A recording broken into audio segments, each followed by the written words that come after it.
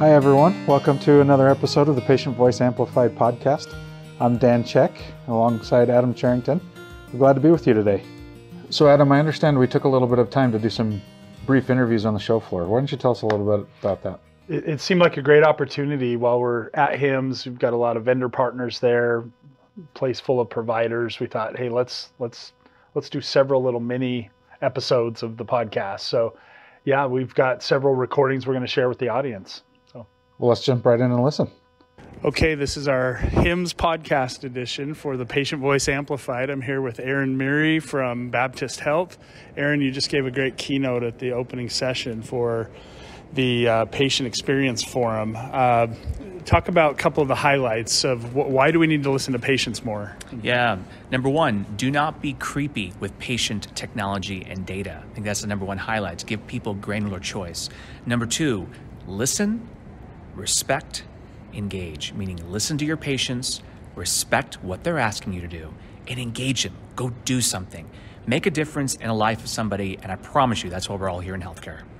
Loved what you talked about on how you got a lot of patients activated quickly, and obviously you're on a new EHR and using the portal. What else did your team do to really connect with patients early on? Yeah, partnership throughout the entire health system with all of our different teams, from marketing, communications, HR teams, listening to what people were asking us to and reacting quickly. We actually formed many committees to be able to look at issues as they came in real time and resolve them, whether it's something that's a workflow, scheduling problem, template problem, whatever it may be. It's a lot of elbow grease and listening, but being able to react quickly. So a lot of weekends spent reading through comments and soliciting feedback from our patients, but with a great team, you can get anywhere. Awesome. Really appreciate it. Always good to see you. Thanks, my friend. Thanks. I'm here with Greg O'Neill. He's the Director of Health Education for Christiana Healthcare. Mm-hmm. And we're just here at the HIMSS conference, and we just got out of a session that really focused on being patient-centric. And can you just kind of give us a summary of that meeting and how it went?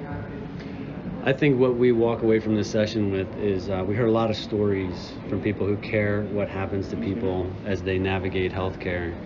And a common theme that came through that is, if you want people to trust what you're doing, you have to be really clear with your communication. You have to provide meaningful transparency so that folks can get the information that they really need, and not too much information, actionable information, but in a way that they can understand. It impacts, every person that we care for. It impacts their life. So we need to take it that seriously.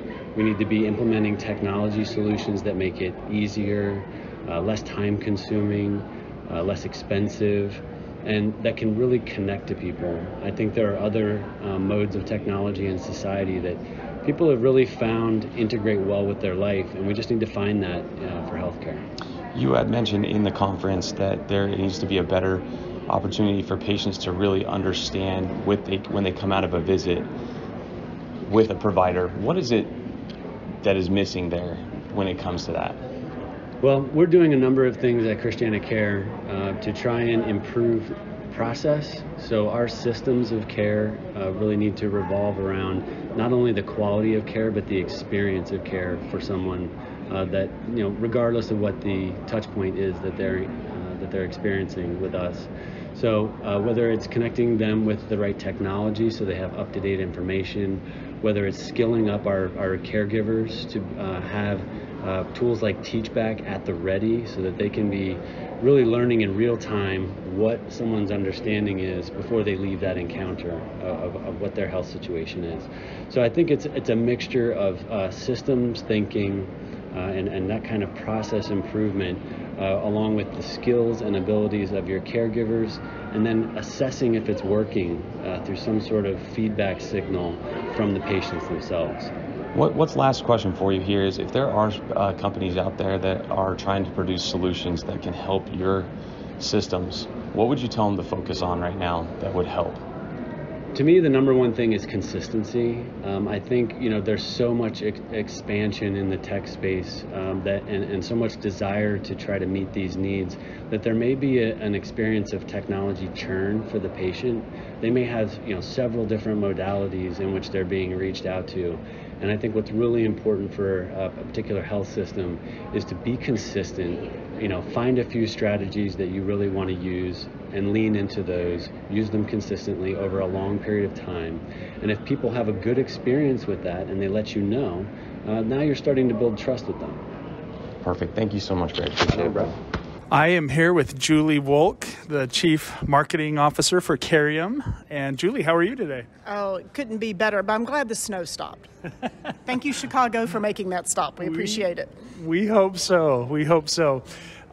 Julie, talk about your experience or expectations coming into HIMSS. What's top of mind for you? Well, I always love HIMSS, and it seems like I've been such a veteran that, each year I'm always curious what the flavor and the conversation is going to be. And since we're sitting here at the Patient Experience Forum, it's really sitting here at 2023. We're post-pandemic. A lot of different technologies are coming in front of the patients. And what is their experience with it, and how is that in relationship with our health system partners? And, where are those gaps? Where is it connecting and doing really well? And where do we really need to lean into some opportunity? And so I'm just really here to listen and to understand better so I can take it back to our team.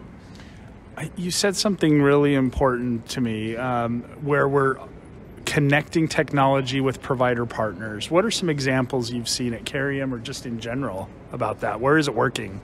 Yeah, well, we were lucky enough to have Shannon Crotwell with Atrium Health, Sanger Heart and Vascular Institute to say yes to joining us at the Patient Experience Forum.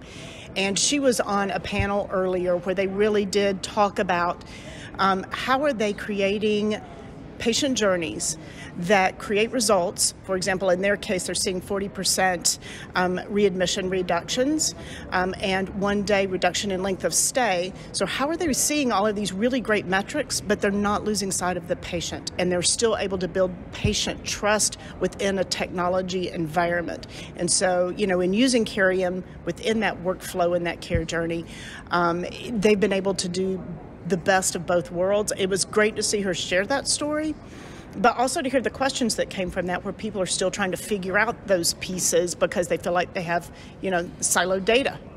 And, how are they doing some of that idea sharing as systems? So any other thoughts of where we need to go next to include the patient more and make sure their voice is heard? Any other thoughts?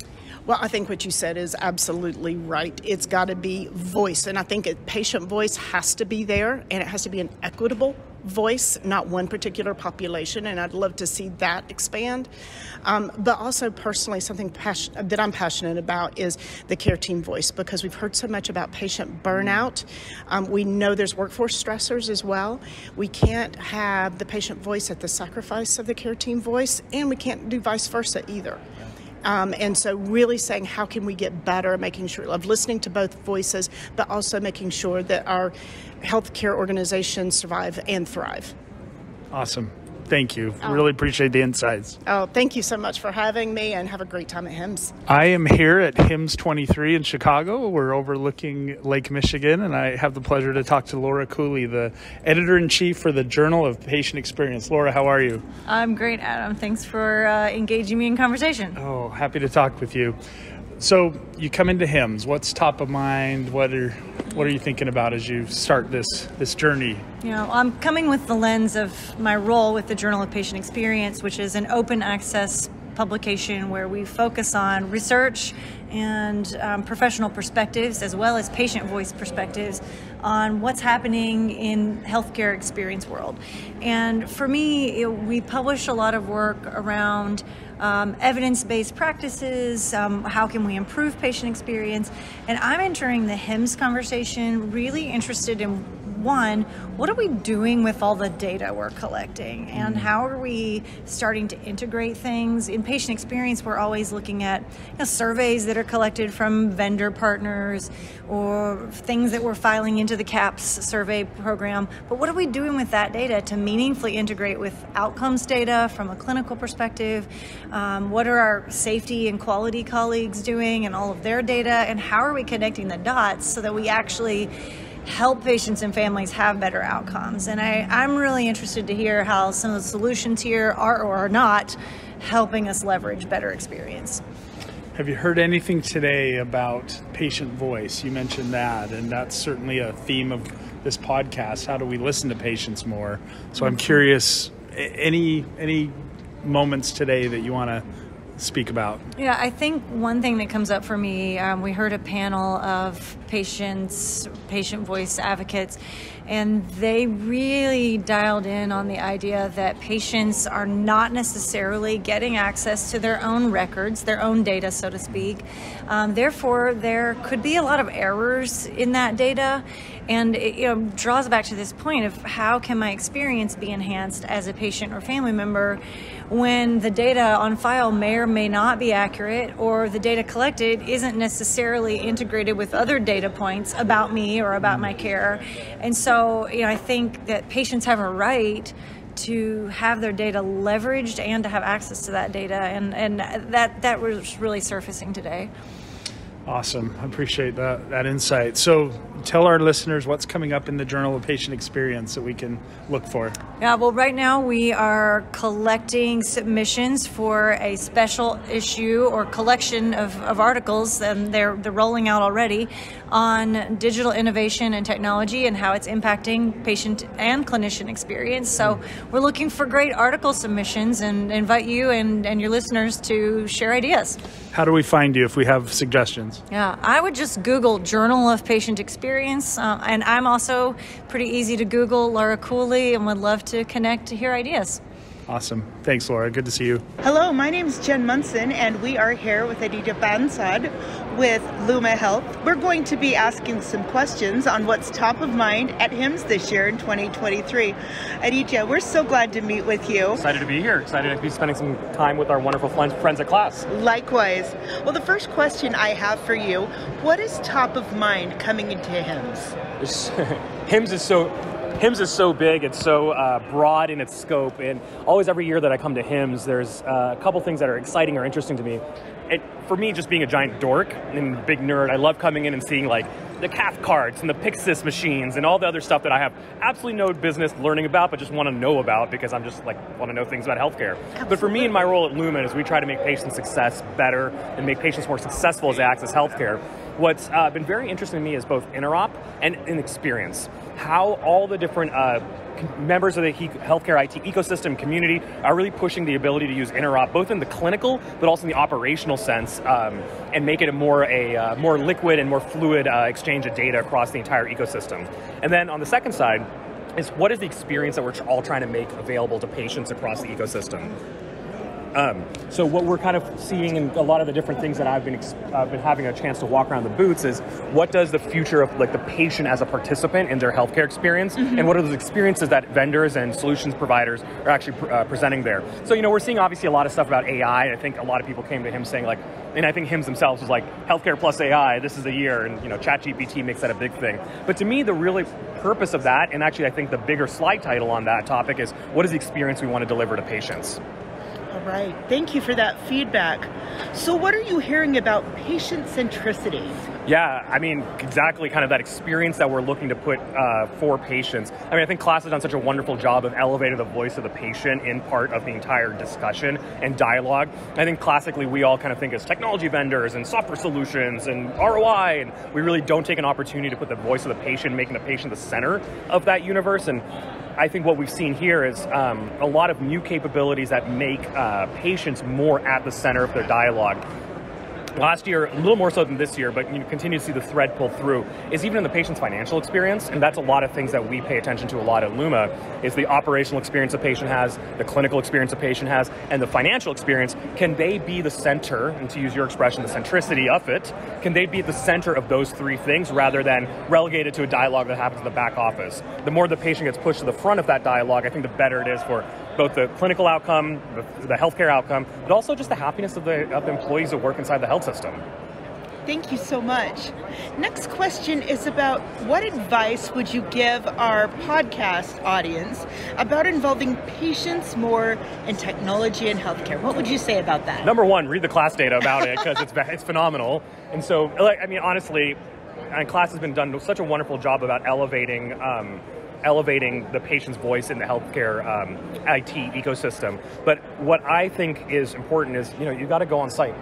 right? If you're a vendor of technology, like go sit in that waiting room, right? It's not like something from a White Castle, an abstract concept, patients or like lines of data inside like a database.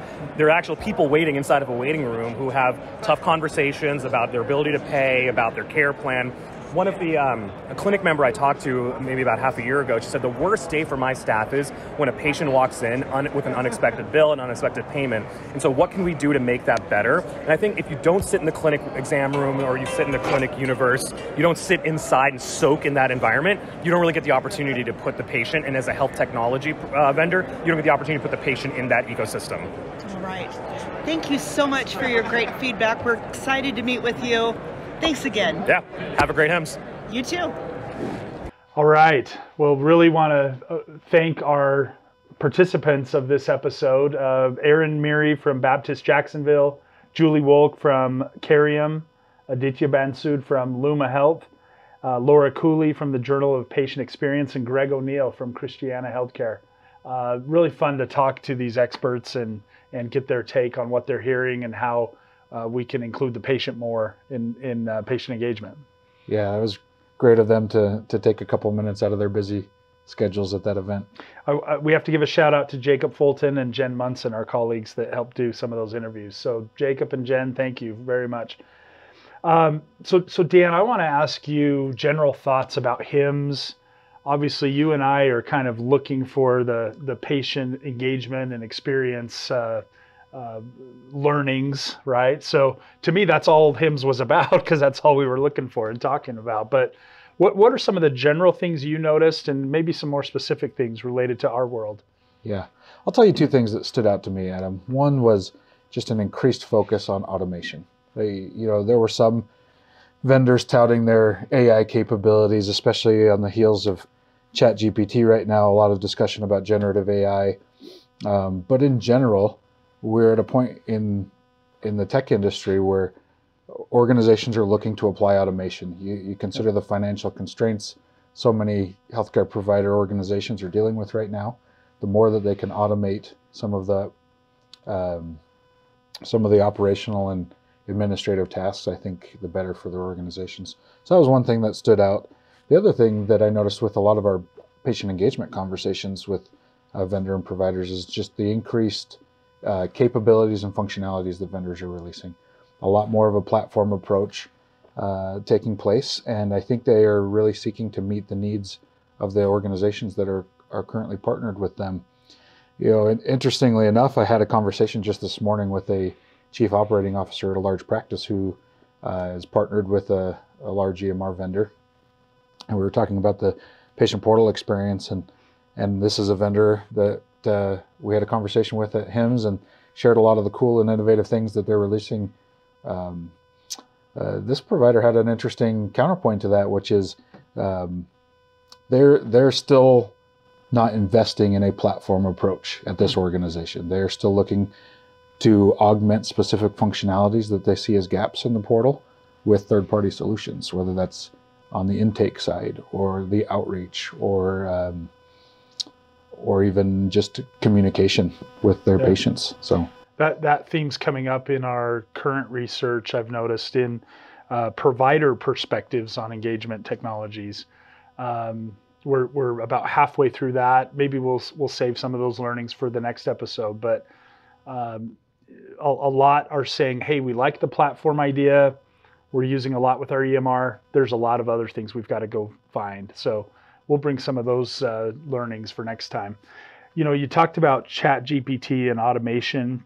That came up in my conversations as well.